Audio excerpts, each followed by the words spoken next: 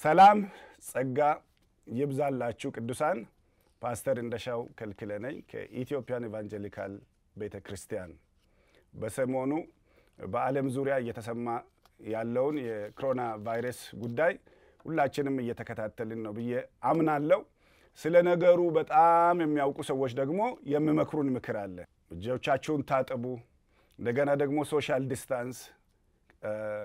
ከሰዎች ጋራ የርቀት ግንኙነት እናድርግ የመሳሰሉ ምክሮች እየተሰጡን ነው ያለው ከነዛ ምክሮች መካከል አንዱ አብረን ይሄንን በሽታ መዋጋት አለብን የሚለው ነው ምን ማለት ነው በአንድ ቤተሰብ ውስጥ 5 ወይም 6 ሰዎች ቢኖሩ ሁሉም ቤተሰብ ምክሩን ተቀብሎ ተግባራዊ ማድረግ እንዳለበት ነው ምክንያቱም ከመሐከላቸው አንድ ሰው ወጥቶ ከሌላ ሰዎች ጋራ የቅርብ ግንኙነት አድርጎ ተነካክቶ ተንፍሶ ወይም ደግሞ የሌላውን ትንፋሽ ተቀብሎ ወደ ቤት ቢመለስ ቤተሰብ ደግሞ በዛ ነገር ያው መነካካታቸው ስለማይቀር ለብቻ አንድ ሰው ይሄንን ነገር ሊያደርግ አይችልም ሁላችንም እንደ ማህበረሰብ አብረን መዋጋት አለብን አብረን ምክሩን ተቀብለን ተግባራዊ ማድረግ አለብን የሚል ነው አንደኛው እና ይሄንን ሳስብ ወደ እግዚአብሔር ቃል የሚወስደኝ ሐሳብ አገኘሁኝ መጽሐፍ ቅዱሳችን መቼም ስለ አብሮነት ብዙ ይናገረናል እርስ በራሳችን እንድንመካከር እርስ በራሳችን እንድንደጋገፍ እርስ በራሳችን ደግሞ ይሄን ወይም ያንን እንድናደርግ እንድናጽናና ይመክረናል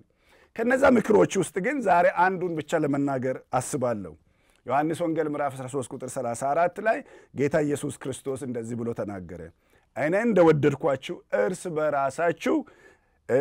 ትዋደዱ ዘንድ አዲስ ትእዛዝ ሰጣችኋለሁ በዚህም ደግሞ ደቀ መዛሙርት እንደሆናችሁ ሰዎች ሁሉ ያውቋችኋል ይላል እርስ በራሳችን መዋደድ በአሁኑ ሰዓት ብዙ ሰዎች በብዙ ነገር ውስጥ ያለፉ ነው ያሉት ስራ ያጡ ሰዎች አሉ ስለ ስራቸው ስጋት አለባቸው ሰዎች አሉ ይሄ ነገር ድንገተኛ ሆኖባቸው ቤታቸው ለአንድ ወር እንኳን የሚሆን ኢመርጀንሲ ፈንድ የሌላቸው ሰዎች አሉ ይሄንን አስመልክቶ እንዴት ነው ሌሎችን ሰዎችኛ መድረስ የምንችለው ብለን ስናስብ ነበር እኛ የአንድ አካል ብልቶች ነን አንድ ብልት ሲጎዳ ሌላው አብሮ ይጎዳል አንድ ሲቸገር ሌላው አብሮ ይቸገራል በዚህ አሁን በመናልፍበትም ጠባብ ጎዳና ወይም ደግሞ የጊዜው ችግር ማለት ነው አንዳችን ሌላችንን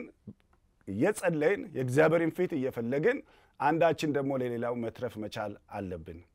እንግዲህ ይሄንን ቅዱሳን በተለያየ መንገድ ታደርጋላችሁ ብለን እናስባለን ግን ሁሉ የሁሉንም ችግር ስለማያውቅ አንድ አድራሻ ቢኖረን ከዛ በኋላ ሁላችንም ወደዛ ስፍራ ያለንን ሪሶርስ ብናመጣ ሌሎች ደግሞ ያ ሪሶርስ የሚፈልጉ ወደዛ አድራሻ ቢደውሉ ቢፈልጉ እንግዲህ የሌሎችን ሰዎች ደግሞ ችግር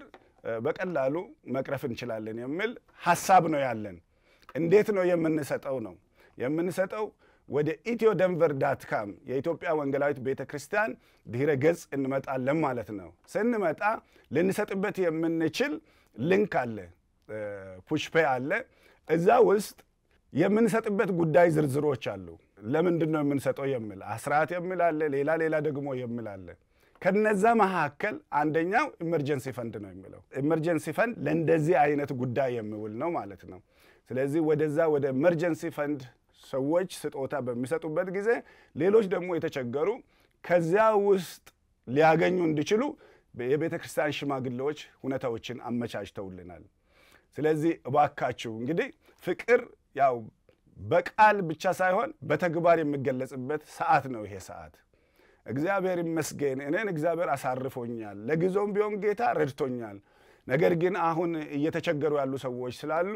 እኔ ደግሞ እነሱ እንዲረዱ ፈልጋለሁ የምንል ካለን ባካችሁ ጌታ እንደረዳችሁ ወደ